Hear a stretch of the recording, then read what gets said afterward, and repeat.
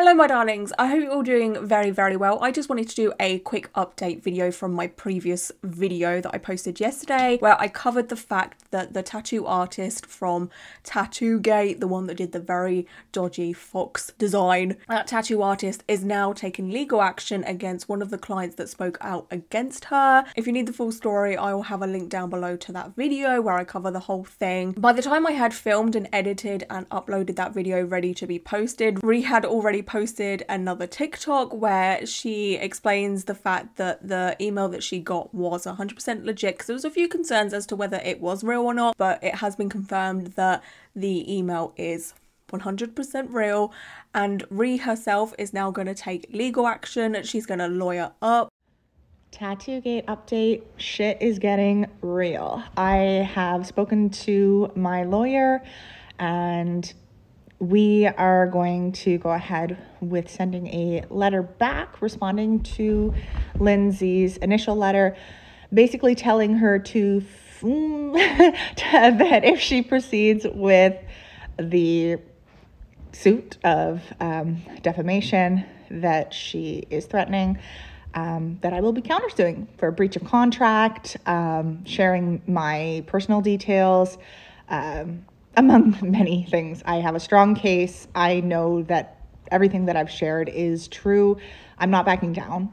I'm so incredibly proud of Ree for standing up for herself and saying, no, you are not going to bully me down. You are not going to bully me into silence, because that's exactly what Lindsay wants. She wants all of this to go away. And like I said in my previous video, instead of just owning it, she's trying to silence people. And that just does not fly. We do not accept that. I, again, fully stand behind Ree. I feel like she's doing the right thing here. And I'm so glad that there are so many people standing behind her. The comments that I got on my previous video were freaking amazing. There were people again trying to give advice or people trying to help in any way they can. I'm also super glad that she's going pretty heavy on this by doing the counter lawsuit, by saying, you know, Lindsay shared my personal information. And I'm glad that Ree's lawyer is saying, yes, we have like a very strong case here. Because if anyone's going to have a strong law case right now, it's going to be Ree. It will not be Lindsay. Lindsay, like I said in my previous video, to me, just does not have a leg to stand on. Ree has shared her truth. There will be evidence of what she has said. Lindsay has nothing. What does she have? Yeah, okay, maybe she can prove the fact that what has happened has affected her business, but that's on her. It's her problem. Ree then goes on to say that she has set up a GoFundMe. But unfortunately, lawyers are not free. So I am just asking for some help here. Please, I have set up a GoFundMe. The link is in my bio. So yeah, if you could please help me, I would appreciate it. Like she said, lawyer fees are incredibly expensive. Again, yesterday I did have a few comments saying, is there any way we can help her? Is there a GoFundMe?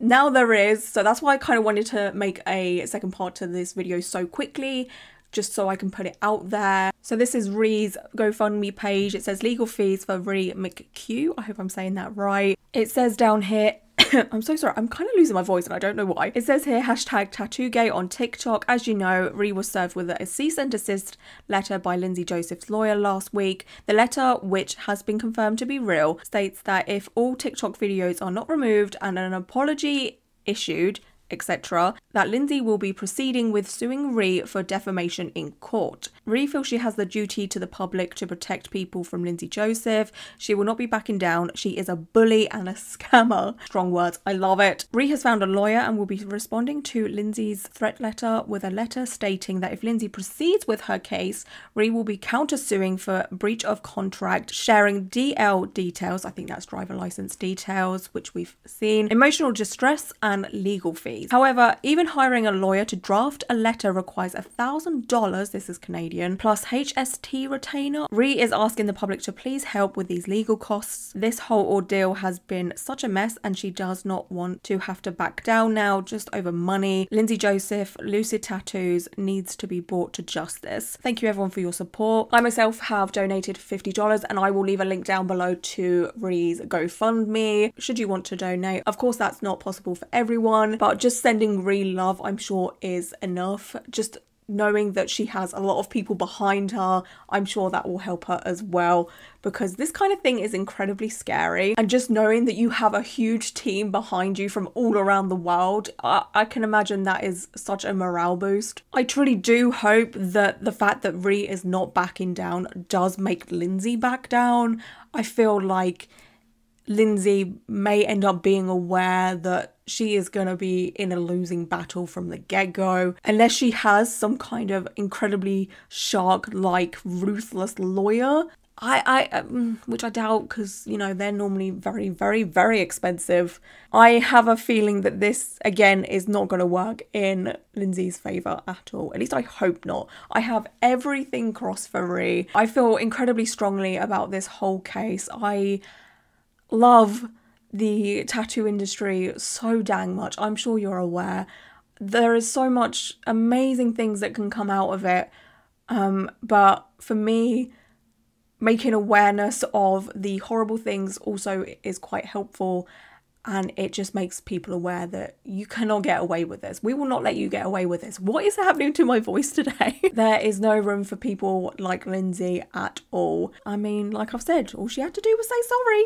And it could have all gone away, kind of. People would still remember, but like, oh, we're going to remember now for sure. Like, this is not going away anytime soon. She's made it worse for herself. I know I'm repeating myself. I just cannot get over this. Like, it's so baffling that... like, what is she trying to do? I just don't understand. I would honestly love to speak to Lindsay, you know, and have like a conversation of being like, what is your game plan here? Because I'm very interested to know what she's trying to achieve here, because I don't think it's going the way she wanted it to go, you know. The thing is, I have this theory, right? The thing is, I think because she left it quite a while to do this, right? It's been about 2 months. People haven't really spoken about Tattoo-gate in at least, 4-5 weeks? Yeah, like we've all moved on to something else at this point. I feel like she waited a little while to do this in hopes that we'd all forget and that Ree wouldn't say anything, and that we had forgotten about Ree. Not in a mean way, but we kind of like, nobody would be checking her page anymore because Tattoo-gate has died down, and the only people that would see Ree's TikTok is the people that follow her or whatever. I don't know. I just feel like Lindsay thought she could do this under the radar with nobody noticing because everything's died down. That's my theory. And yeah, that's not a thing, is it? She should have waited longer. No, I'm sure we would still be very bothered by it, even if this come out a year later. Hello, it's still the same day. I'm doing all of this on Tuesday, the 25th of July, so the same day it's being posted, hopefully. Anyway, I have just been made aware that the person that essentially started Foxgate or Tattoo-gate, Courtney, I called her Christine in my previous video, I do apologise, but she posted a TikTok mentioning about this whole lawsuit thing, and it's kind of cryptic. Anyway, I'll post it here now so you can see it. Well, here we go again, unfortunately. I didn't want to leave you guys hanging without a comment from me. I don't really have much to say other than truth and fair comment are an absolute defense. So I'll just leave it there. I will show you that Flora's doing really well. She's pretty. I love her. So I'm not 100% sure if she has received anything herself. She doesn't technically mention that she has. But there is this comment here saying, did you get a letter too? And Courtney has just liked the comment. She hasn't said as to whether she has or not. I'm reading through the comments here and there's no confirmation. There's another comment just here. It says, don't back down. You are 1000% in the right. And Courtney has liked that also. This is obviously very fresh, so I don't know the full story, but there is a chance possibly that Lindsay is sending out letters or emails to everybody involved in this, or the main people. I'm guessing obviously Ree and then Courtney as well, because Courtney was the first one to ever mention all of this, and of course it is not her fault at all. She basically was just asking for advice, and then it kind of just spirals, you know. Sometimes when you post things online they go viral, sometimes they don't.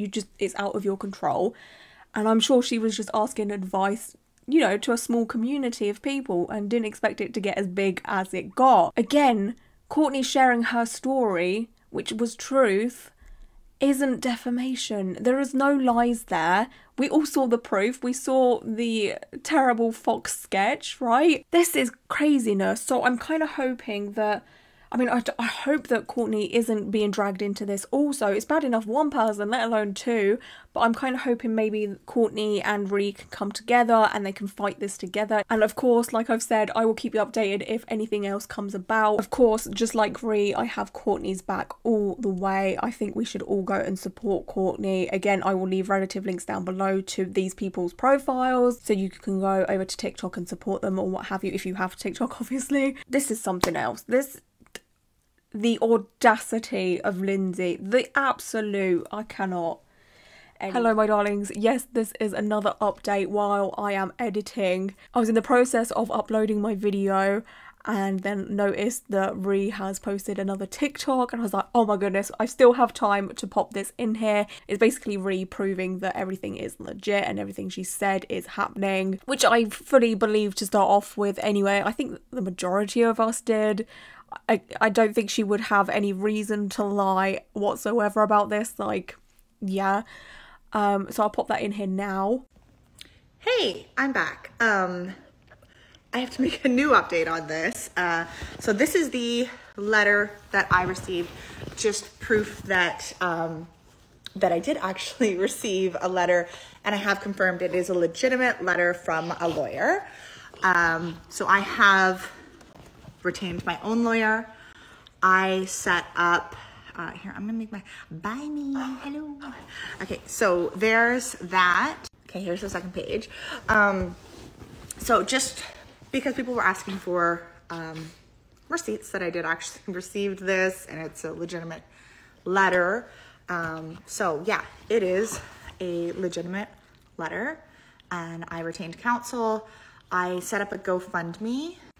So here's the GoFundMe. I have a link in my bio. This was as of this morning. I have enough to pay the first retainer payment to my lawyer. So huge thank you to everyone for all of your support and donations. Cooper wants to say hi. So yeah, I really, really appreciate it. That's really as much as I'm allowed to say on it. I'm gonna also, Steven. I'm also gonna post just a receipt showing that I did make the payment for those of you that are kind of questioning what I'm doing with the donations. So 1 second. So yeah, I did make the payment. Yeah, and again, that's really all I'm allowed to say on it. I'm still new to this, so my lawyer is kind of telling me that I have to run everything by her at this point. But yeah, again, thank you so much, everyone, for the support. Yeah, have a great day, and I will keep you as updated as I'm allowed. It sounds like her lawyer cares about her a lot, which makes me so happy. It sounds like she's in good hands. If anything else happens from this moment on, it's going to be in the next video or something, okay? Great. Thank you so much for watching, and until my next video, bye.